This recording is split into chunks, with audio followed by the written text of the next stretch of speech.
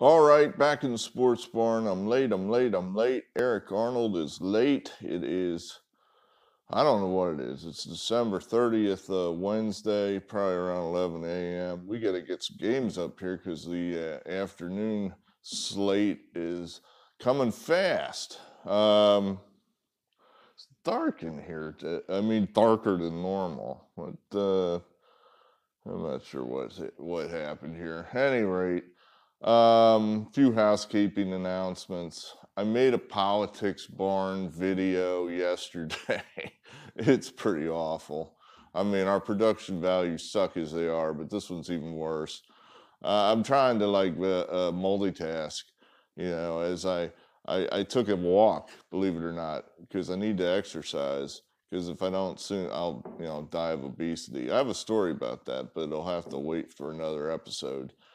At any rate, I shot the video while I was walking, and it took forever, as usual. I mean, in other words, the file was huge. It took forever to edit. It took forever to compress. It took forever to upload.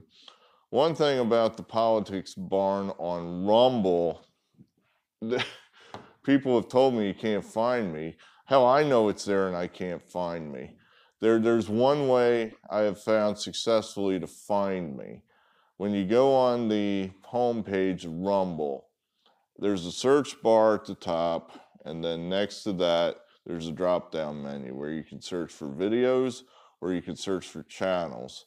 You must search for channel, and the channel is Politics Barn, all one word. Politics Barn, all one word. If you search under my name, it doesn't come up. So that's the only way I've found my stuff. There's probably something I'm doing wrong before I indict Rumble.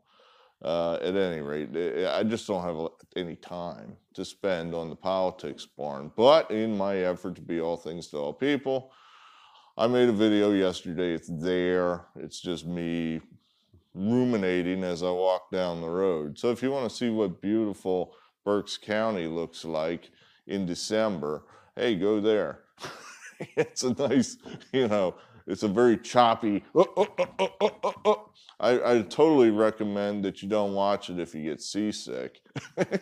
It's like a very bad body cam experience, like police body cam experience, because I just used the camera and just held it. So it's pretty awful. When was the next one going to be made? I don't know. I mean, I want to exercise again today, but the day's already getting short. So we'll see what happens.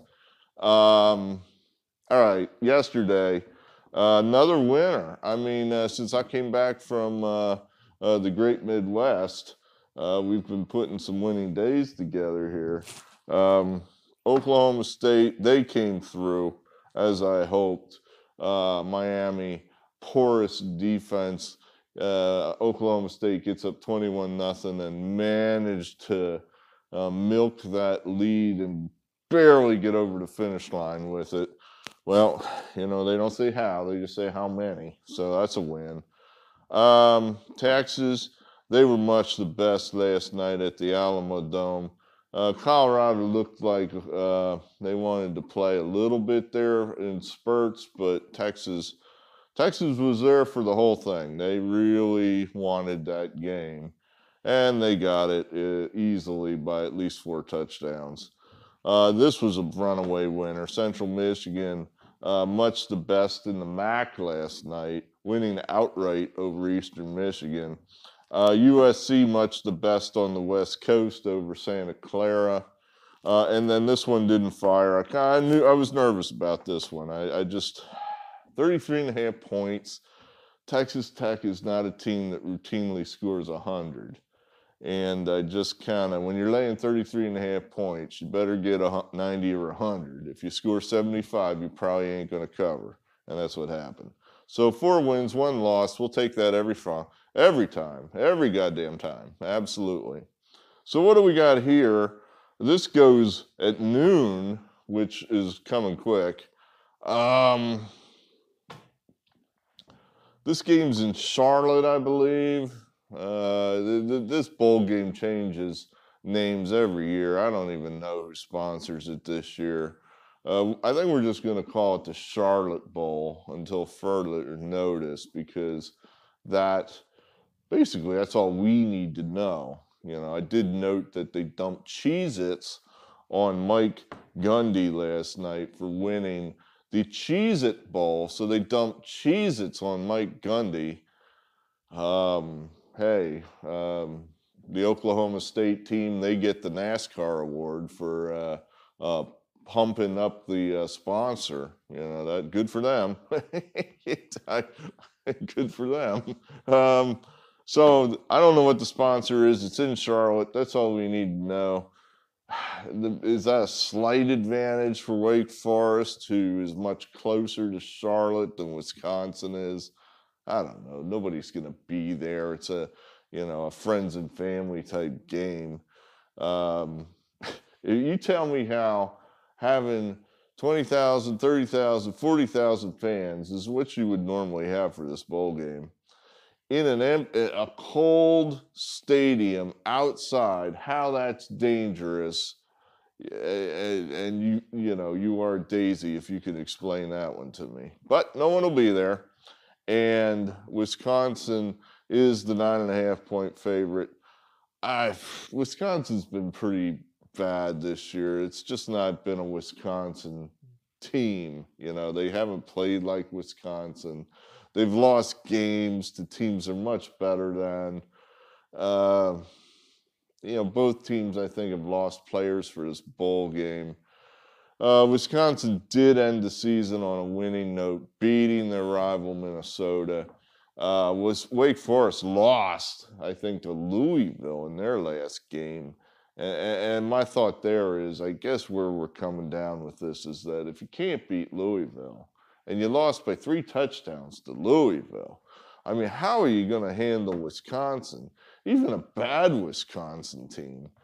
So we're going to lay the 9.5. Typically, in a typical year, Wisconsin's kind of team you don't want to see in a bowl game. It's late in the year. You're tired. You're beat up. Some of your teammates may not want to be there. And these guys aren't going to play fancy-dancy little short pass West Coast offense type football. These guys are coming to be, you know, they're coming to fight. They're coming to fight. They're coming to 3 yards in a cloud of AstroTurf. You don't want to play those kind of teams late in the year, unless you are one of those kind of teams, and I'm not so sure Wake Forest is. So we're going to lay the 9.5 here with Wisconsin. Got 2 stars there. I had 3 stars on this one, and then, you know, the number is exploding. I mean, this opened with Florida as a favorite in the, I guess this is the Cotton Bowl. And Florida, I guess, is just having all kind of people to opt out. Either opt out, sick out, I don't know what, virus out, I can't keep track. Oklahoma, I'm not sure if they've had anybody opt out. Maybe they have, but the prevailing wisdom is that Florida has had a lot more people step out than Oklahoma has. This number, like I said, Florida was favored. Oklahoma's now a 6-point favorite.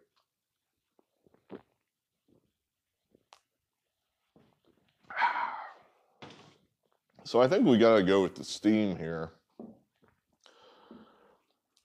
If both teams had a full deck, yeah, I think Florida would be a slight favorite over Oklahoma. But Oklahoma playing on the same surface they just played on against Iowa State, a surface they play on probably at least once a year. So this is basically a home game for Oklahoma. There will be fans in the stands. They will be rooting for Oklahoma. I can promise you that. It's a very short drive from Norman down to Jerry World, 2 hours. And, yeah, this is basically a home game for Oklahoma. Definitely, yeah, we like Oklahoma here. Like I said, the number makes me a little nervous. That's high, you know.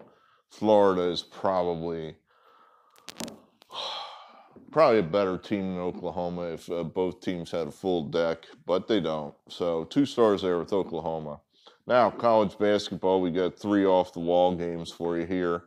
Going early, I think it was a 1 o'clock game, Furman and Chattanooga. I'm nervous about this one. Furman traditionally handles Chattanooga. Furman is from Greenville, South Carolina. In the SoCon, the Southern Conference, what makes me nervous is Chattanooga's undefeated, and I'm giving an undefeated team. They're like 9-0. I'm giving an undefeated team 7 points at home. It's a system game. There was a rationale for it, which I can't think of at the moment. I guess, we're volume shooters here in the barn. So, we like to give you action. Action. Look, there's, what is there? There's 200 some picks up there of last year in college basketball. So we give you action. So we're going to go ahead and lay the points with Furman. Campbell, Winthrop. This one we like. That's a lot of points in conference. 16.5 Winthrop's laying. Campbell, again, there was rationale here, and I don't see it written anywhere. I think this is one of these games where the tendency is for the big favorite to just kind of, it's little brother. It's a team from your conference that you always handle, and you're at home, and you know you're going to beat them. You just don't have a real motivation to go out there and just destroy them. So you go out and you get your nice, easy 7-8 point win.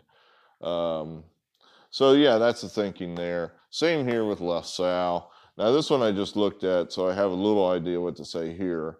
LaSalle, Dayton hadn't played in 2 weeks. They had 2 nice wins over the state of Mississippi earlier in the year. They beat Mississippi. They beat Mississippi State by a little, not a lot. And then they've been off for 2 weeks. LaSalle has played a little more recently than Dayton has. LaSalle has had a couple nice outings recently.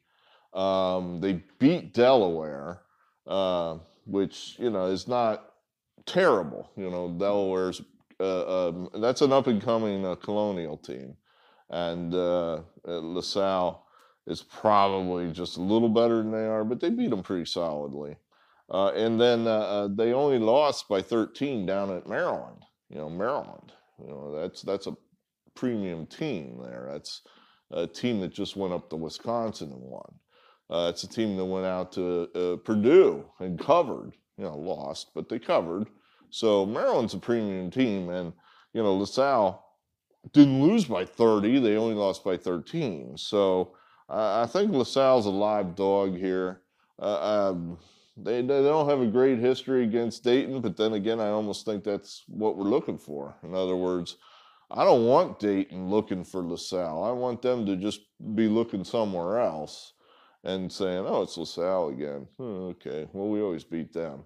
Well, go ahead, beat them by 10. Just beat them by 10, not 13. Beat them by 10. That's what we're looking for there. So, recap the Charlotte Bowl. We're going to take Wisconsin. The Cotton Bowl, we're taking Oklahoma. And then college basketball, big slate of games today. Unfortunately, I just couldn't get to them all. We got 3 off-the-wall games. Furman in the SoCon. Campbell in the, I can't even think what conference that is. And then LaSalle in the A10. Those are the plays of today, Wednesday, December 30th. Thanks for everybody that's here. Hit the like button. That makes me feel better. That makes me feel good. That makes me a better handicapper. Help me help you. Hit subscribe. That'll really help me help you. And we'll see you again. From me to you, good luck, good gambling.